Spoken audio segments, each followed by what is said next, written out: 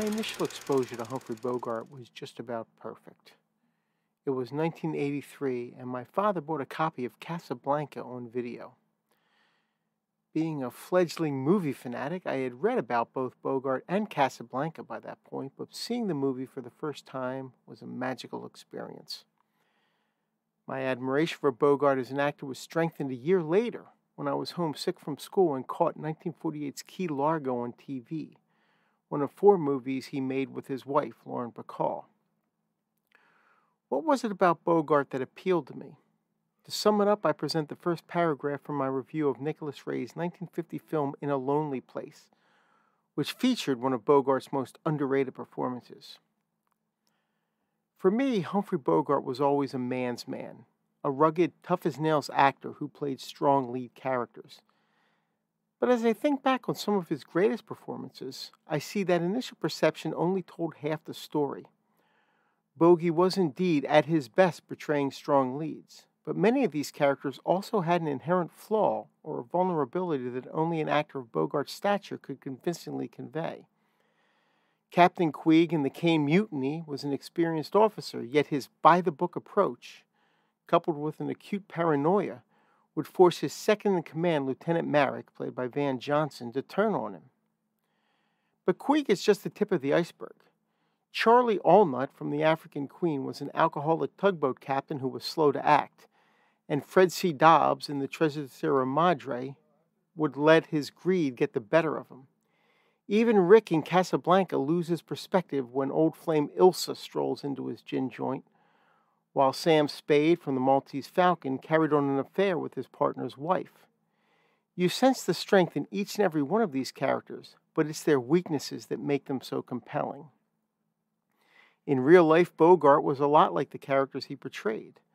A loyal friend and a man of unwavering principles, Bogart could also be argumentative, and was known to lose his patience with actors and directors from time to time.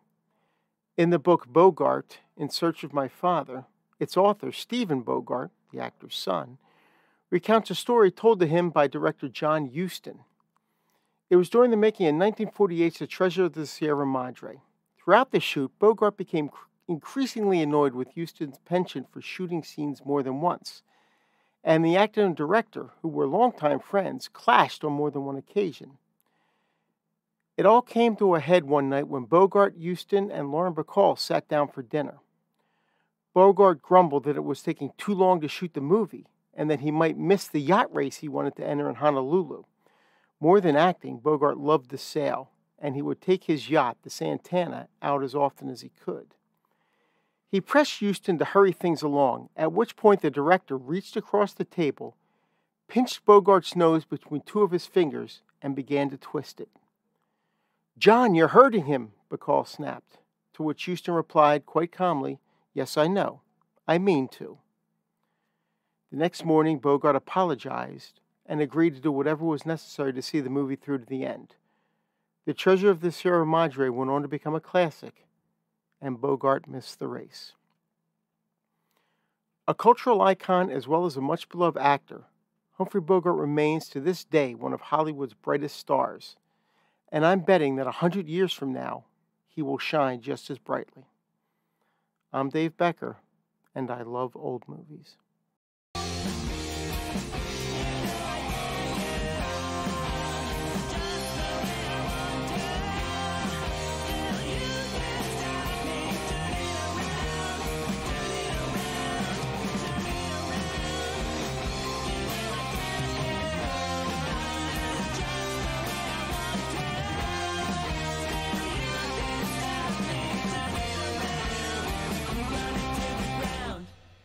Hello, film historians. I'm Derek and I love old movies. We've got Sam the sidekick here. Hello, and welcome to episode 16, where we'll be continuing our all-war movie November. The Big 1-6er. XVI, as it were, sir. Right off the bat, let's get a big shout out to Dave Becker for this episode's cold open. Dave is a fellow podcaster whose accomplishments and renown are in a constant struggle with each other to see which, in fact, is greater. Totally. Not that you need us to tell you to go check Dave out at any of his podcasts, but definitely do that. Oh, yeah. And tell him that the gang over at ILOM sent you. We should mention exactly where our listeners can find him. Well, you can hear Dave on the Land of the Creeps podcast. And on the Horror Movie podcast. That's so elegantly named. Right? I mean, you know what you're getting there. You can also check Dave out at his website, dvdinfatuation.com, where he posts a film review every day. As well as the accompanying solo podcast, DVD Infatuation, hosted by Considering the Cinema. So, big thanks, Dave. It was excellent having you on as part of the show. Now, that having been said, we had kind of a big moment last week. Oh, we did. Now, the podcast is on a lot of different platforms. It's a bit hard to keep track of it all. But you do. I do. And last Friday, we crossed 1,000 total listens. Yeah. Which we kind of felt was a big deal. It was kind of a big deal. I mean, obviously, there are pods that do that in a day. How many days did it take us? Like 99. Okay. So still some room for growth is what I'm hearing. There is, but the growth is happening. And let's be honest, that's because of you guys, our awesome listeners. You rock. You're cool. You put us to that 1,000 mark. And that's pretty neat. So keep listening, keep reaching out to us on the socials, keep spreading the word, and most importantly, keep watching movies. Yeah. Let's do the socials thing. Oh, for sure. You can reach us on the Facebook. I Love Old Movies, the podcast. Or the Instagram. I Love Old Movies, the podcast. Maybe Twitter is more your thing. At ILOM Podcast. Or if all that fails, just send us a good old-fashioned email. I Love Old Movies, the podcast at gmail.com. All one word. And while you're listening to this, please take a moment to hit like, subscribe, and share. Sharing makes a huge difference. I'll say. So, on previous episodes in our All War November, we have visited the deep waters of the Pacific Ocean. Run Silent Run Deep, episode 14. And the brutal, unforgiving European battlefields of no man's land. All Quiet on the Western Front, episode 15. And today, the endless sand and blazing sun of the North African desert. That's because today we are looking at the 1943 film Sahara, starring Humphrey Bogart. Let's get to work.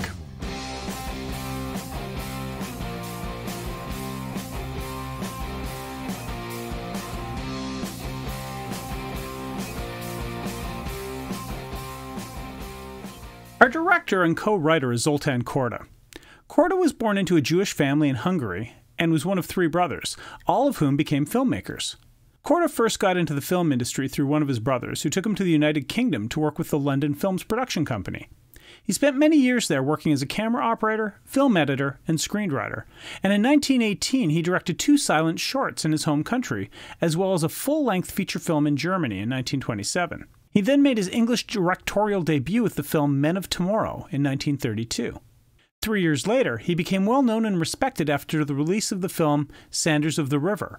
That film was a commercial and critical success, and he even got his first nomination for Best Film at the Venice Film Festival. He later won that festival's award for Best Director, along Robert Flaherty for Elephant Boy in 1937. Korda also made several military war films, and even filmed many of them in Africa or India.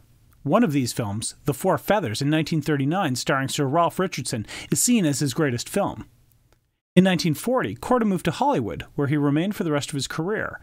He worked on 7 more films with United Artists, including The Thief of Baghdad, Sahara, and A Woman's Vengeance in 1947. He died in 1966 at the age of 61. The co-writer is John Howard Lawson.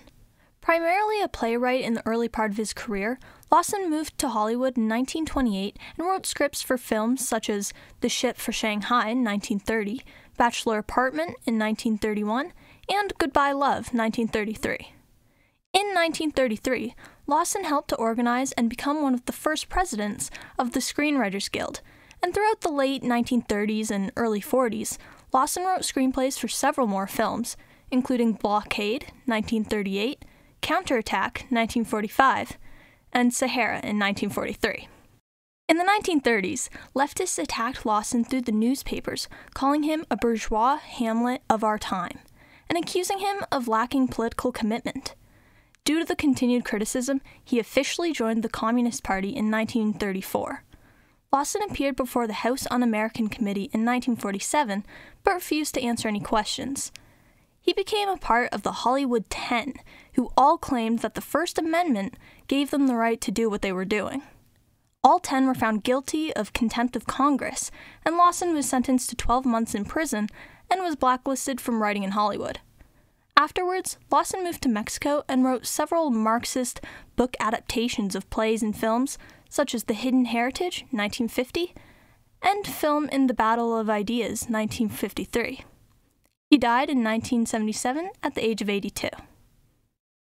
I feel like I say this a lot, but in the annals of old Hollywood, there are stars, and then there are these huge, massive stars that it's hard to compare anyone else to. We've talked about a few of those. We have, and we're going to talk about another one. Probably my first ever favorite actor, and still a top 5 all time for me. I'm talking about the incomparable Humphrey Bogart. And before I begin, as always, let me stress there is no way that I can do this man's career justice in the time we have available. All I can do is give you the broadest strokes. Born in New York City in 1899 and having early experience in show business as being the face of Gerber baby food, Bogart really caught the acting bug in the 1920s when he managed a small theater company, although his stage work was considered unimpressive. In 1930, he moved to Hollywood and got a contract with Fox, which led to 5 years of minor roles. In 1936, he moved to Warner Brothers and had a breakout role in The Petrified Forest. The film was a huge success and led to Bogart being in 28 films over the next 4 years, mostly playing gangsters.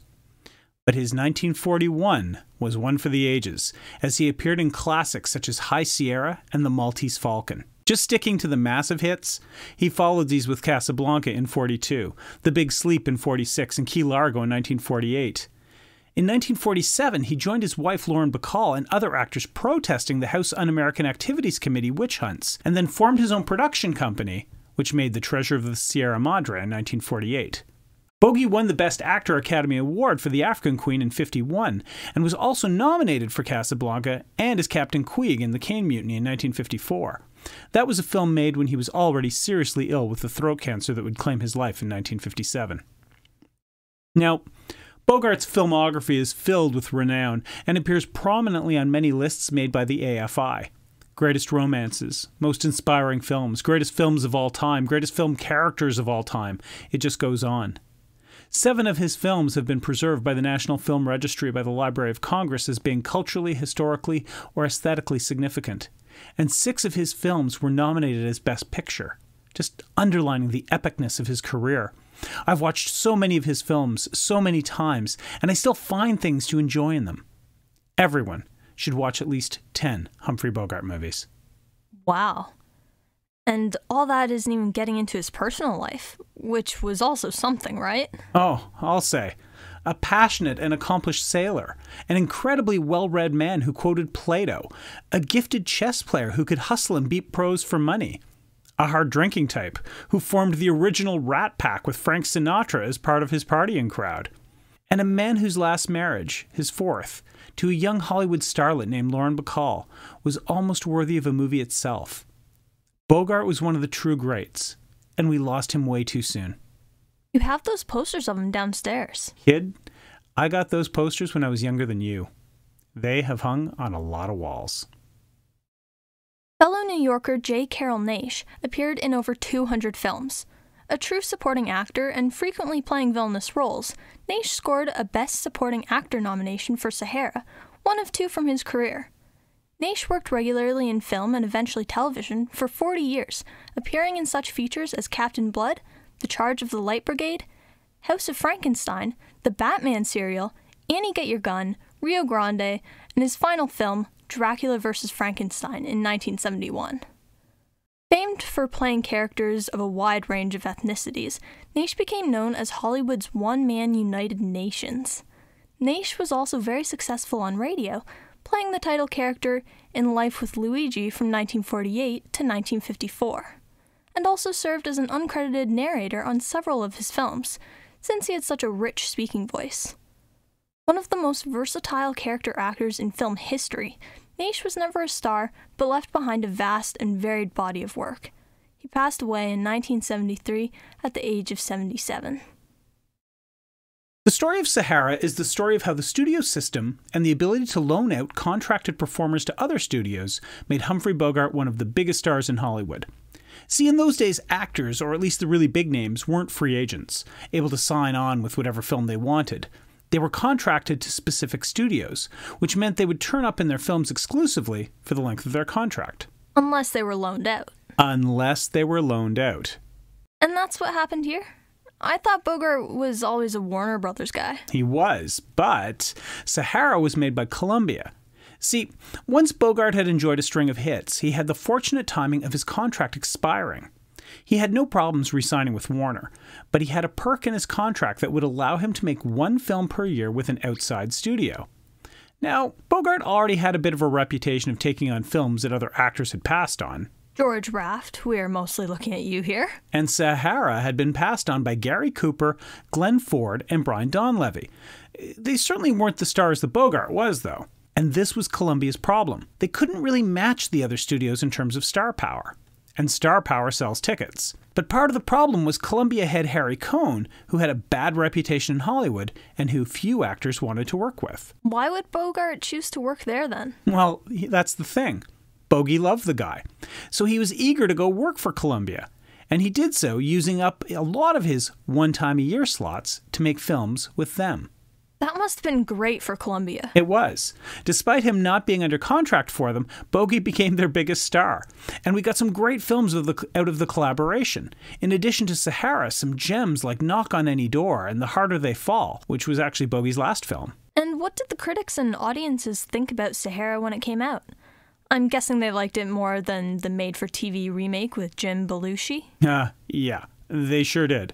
Critics were very favorable to the film, especially praising Bogart's portrayal of Sergeant Gunn. Variety's review at the time said that the script is packed with pithy dialogue, lusty action and suspense, and logically and well-devised situations, avoiding ultra-heroics throughout. It's an all-male cast, but the absence of romance is not missed in the rapid-fire unfolding of vivid melodrama. Why not just say it's realistic and great? Well, you gotta sell those industry magazines. Yeesh. So what's the tale of the tape on this one, Sam? We have a 7.5 on IMDb. Okay. The audience score is 86% on Rotten Tomatoes, and the tomato meter is 100%. Boom. The film won no awards, but it was nominated for 3 Oscars. And for this one, you're gonna have to head over to your local secondhand DVD store.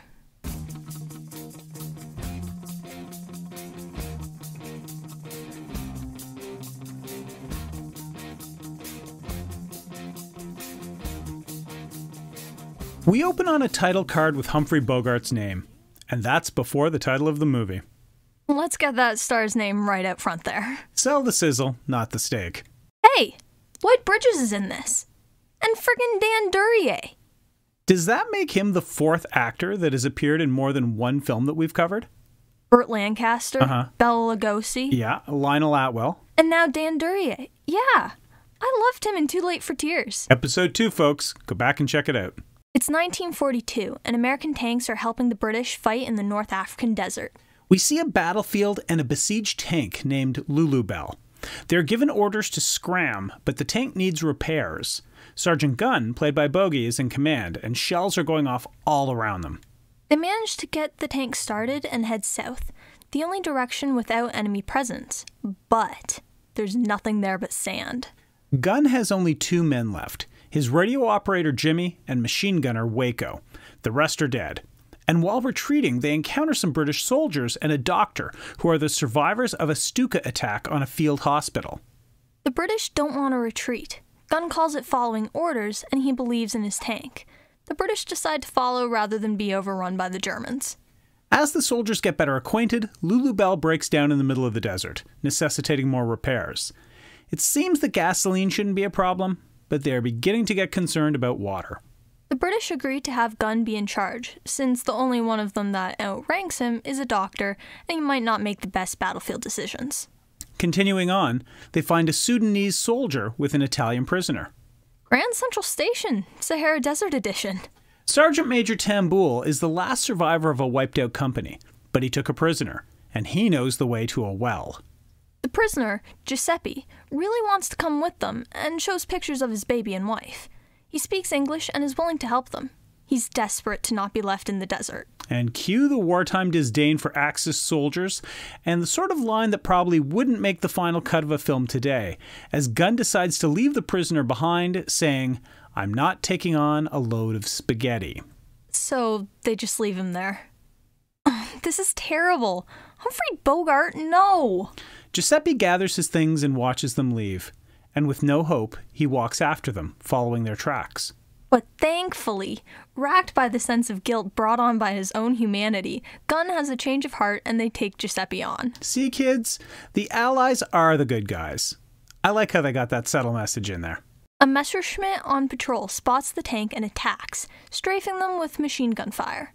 But the tank fires back and blows the plane out of the sky, although the pilot has time to bail out. The pilot wants the tank crew and British to surrender to him since they have no hope of survival. That is pretty nervy. He tells them about the fall of Tobruk, which is unnerving to the Allied soldiers. And they learn that one of the British soldiers, the one played by Lloyd Bridges, was wounded in the attack. So now we have 3 Americans. A Frenchman, an Italian, a Sudanese, a German, a few British, and a South African, all riding a tank through the desert. They press on to the well, now with 2 prisoners and a wounded man. They keep getting more and more people. It's like that book about the guy that keeps getting hats. What? You know, that guy. And he keeps getting hats, and he needs to pile them on top of everything.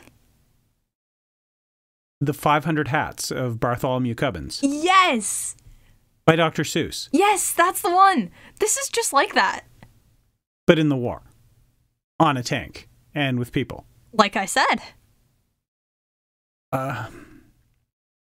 They get to the first well, and they find that it's a dried-up sand hole. Oof. The wounded soldier dies, and a new set of orders come through the radio. Reform lines, defend Cairo and Alexandria at all costs. A sandstorm comes in, and Lulubelle struggles to keep going. They reach the next well, which has a little stone house built over it, and they shelter there. Why is everyone struggling walking in the storm but the Nazi? Why is it a stroll in the park for him? That's really weird. It's like when Legolas is walking over the snow in Caradas. In the morning, the storm is over, and Lulubelle is half buried in sand. The men search for the well, and Tambul finds it, but the well is dry. But down at the bottom, there is a drip of water through the rocks. It's not much, but it's a lot more than nothing. Quickly, they set to go gathering as much water as they can. Every man gets 3 swallows of water, even Giuseppe and the pilot. Meanwhile, a column of Nazi soldiers and vehicles, also struggling with water shortage, have found Lloyd's grave marker. They decide to head to the same well that the boys are at. Harvesting the water is very slow, since the water is just a trickle. Giuseppe helps repair the tank. He was a mechanic before the war. He hates Mussolini, and it's clear he is not interested in the politics nor the realities of the war. He just wants to go home. The men all talk and bond while waiting for the water. Frenchie is an interesting guy. He really likes his wine and cheese and does an elaborate pantomime of eating and drinking. That's quite a rich and nuanced character. No stereotyping at all. He does this for a really long time. Oh, and he pretends there's onions too. The Italian and German prisoners are sequestered together, and the German soldiers are arriving at the well, wanting the water. A half-track pulls up to the well site, and there's a brief fight, and some of the Germans are killed, but 2 are captured. Gunn uses the water as leverage to get the thirstier German to talk and explain where his unit is. It turns out there are 500 men on the way to claim the well and take the water. 500 is a lot. And at that moment, the well goes dry. Gunn hatches a plan. They'll release the Germans so they'll report back and explain that there is water. Then they will hold up the 500-man column for as long as they can, preventing them from joining the attack on Cairo, I suppose. He shares a big inspirational pep talk to get everyone on board for this suicidal scheme. Waco takes the German half-track and tries to reach the British line, while the British and Giuseppe and Joe build trenches and fortifications. And maybe a machine gun nest or 2 to defend against the incoming 500 men. Well, it is war. And cue the 500 Germans. Like ants at a picnic. This is like 300, on a smaller scale, in World War II, and also in the desert. Once the Germans get close enough, Lulubelle and the machine guns open up, and it is a rough time for the German soldiers. The Germans retreat, but when the shooting stops, Stegman, the South African, is dead. 2 Nazis approach under a white flag. They want the well, and they offer to let the Allies leave unharmed. Gunn counteroffers with a guns-for-water deal. They don't reach an agreement. Meanwhile, Waco's broken down in the half-track and continues on foot. 'Cause he is a badass. He's bound to bump into someone. It's been established that people bump into each other all the time in this desert. At the siege, German snipers try to thin the ranks, and Williams is killed. Gunn is quickly running out of men. And at night, a full attack is on. The pilot wants to use the confusion to escape, but Giuseppe won't help him. He delivers an epic speech about Hitler and how absolutely evil he is. The pilot is furious and asks if he is insulting Hitler.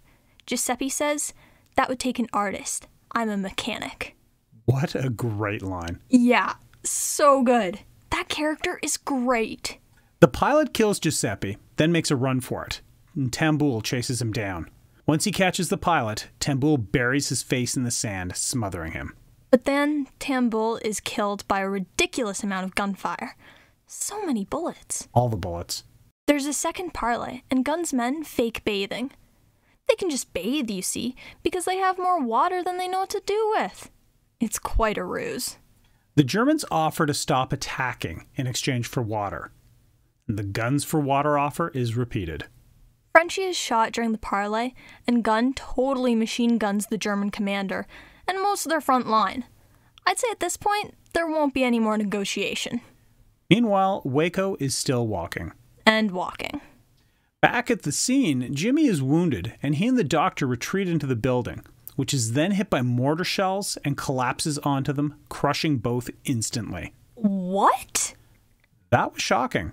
That was really shocking. But it harkens back to the beginning, when the doctor talked about the Stuka bombing the field hospital. See, those Nazis? They strike at the weak and the wounded. They have no honor.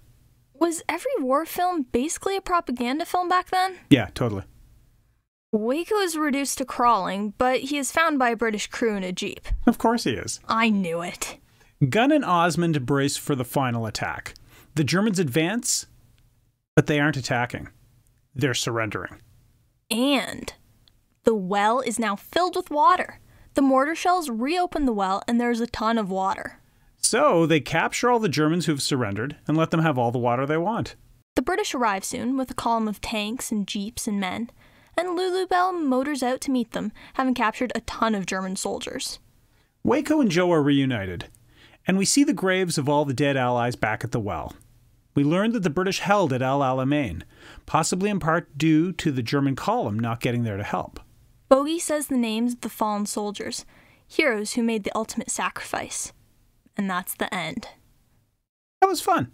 For sure. Let's pro and con this bad boy. Take it away. Okay. So my pros. Number 1, J. Carroll Naish's performance as Giuseppe is a classic example of how to maximize your minutes on screen to make a lasting impact. From the moment we meet him until he uses his dying breath to warn Sergeant Gunn of the pilot's escape, Giuseppe is a fascinating character with a worldview that we can get behind. He's on the other side in this war, but he's not the enemy. He's a regular man, caught up in the politics and conflict that are not his own. Naish is one heck of an actor, and he steals every scene he is in with breathtaking ease. Number 2, the cinematography. The movie rises to its limitations really well.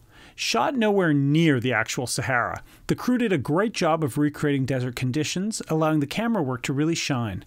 The camera work sells the brutality of the desert conditions, the never-relenting heat and thirst and the toll it takes on the men. The camera sees it all, at distance and intimately close. It's just a well-shot film. And 3, the battle scenes. The shelling at the beginning and the tank versus fighter plane fights are fun, but it's the scaled-down version of the Battle of Thermopylae that really sells this film. The small, indomitable force playing defense against a superior foe always makes for a great tale, and they tell it, and more importantly show it, very well here. My cons. There are several times in the film that people bump into each other in the middle of the desert. Deserts are vast, and there weren't roads to follow. That many chance encounters just didn't seem realistic and took away from the film. 2, the pacing is a bit weird in this film. From the leisurely retreat in the beginning to the slow trudge through the desert to the well, to the breakneck finish with the intense battle scenes of the siege of the fortified well, the pacing is just all over the place. It seems like they were going for a slow burn before realizing they need to pick up the pace at the end. I liked the slow build, but I'd like to have seen it paid off with an even longer battle scene that could really wring the passion out of every moment. Number 3, Lloyd Bridges. While it's always neat to see an early appearance of an actor that went on to have an excellent career and have sons who have had excellent careers, why he was cast as a British soldier who was just there to die quickly seemed more like a contractual obligation than an attempt to cast the role effectively and authentically. In a movie where a lot of the other casting is a huge strength, Bridges' inclusion is a bit of a letdown here. His British accent is bad, his hair is all wrong, and his character is pointless. And is this a watch? Yeah. It's maybe not essential viewing, but it's certainly enjoyable and entertaining. Fair enough. You're up. Okay, so my pros. 1. People talking in different languages. I really like films that have different characters speaking their own language instead of speaking English with an accent. I like it even more when they don't put in subtitles. Because if the other characters don't know what they're saying, why should we? It just makes it seem more real and authentic, so I appreciated that part of the film.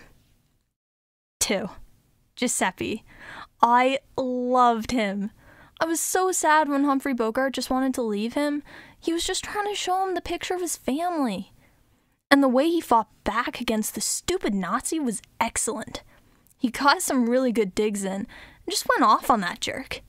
It really solidified that he was just this good guy who wasn't willing to betray the other soldiers who had treated him well and kept him alive. 3. Tricking the Germans with the water. I just thought this was really clever. They pretended that they were using the water to bathe and led the Germans to believe that they had more than enough water to go around. This was smart and a really sneaky plan, and I liked it. When they did that bit about the bathing, I actually gasped because I was so shocked and impressed at that plan. My cons. 1. Finding people in the desert. I feel like there was a bit much of this going on. Seriously, it happened so many times. It was like every 20 minutes a new person or group of people were being added onto the tank. It was kind of funny that they just kept piling up, but it was kind of repetitive and unnecessary. Once or twice would have been fine, but after like the 5th time, it became a bit much. 2. The tank. It was just so ugly and loud. I understand that it's a tank, so it's going to be loud, but it was just a huge pile of junk. It was all blocky and square and chunky. It was just not enjoyable to look at, but since it was obviously a very important part of the movie, I had to look at it a lot. Plus, it kept breaking down all the time. The most unreliable tank I've ever seen. 3. Waco. Seriously, this guy had one freaking job. Like 5 minutes after he left, he crashed the car, so it couldn't be used. And I mean, he kept going, so that was cool of him. But he was just slowly walking through the desert as he ran out of water. I mean, sure, in the end they were able to get the reinforcements after the battle, but no thanks to this guy. He literally passed out, and it was only by sheer luck that other British soldiers happened to see him. That's all very true. And is this a watch for you? It definitely is. Okay.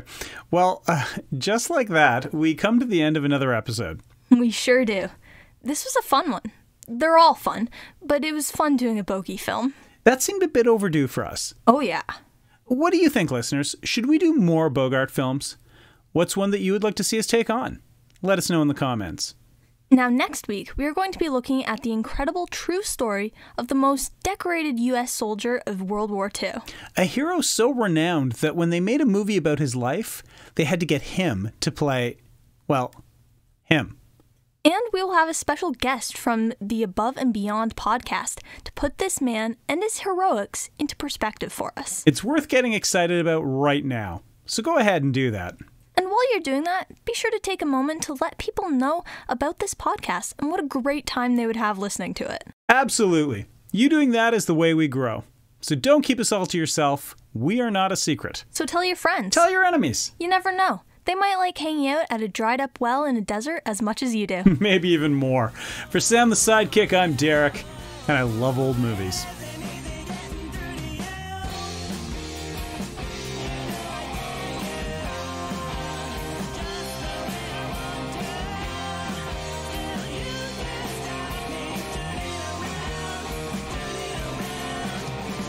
Additional research for I Love Old Movies, the podcast, is done by Nikki Weatherden. Audio clips come from freefx.co.uk. Images are used through the provisions of fair use, and our theme song, Burning Bridges, is by The Crocs.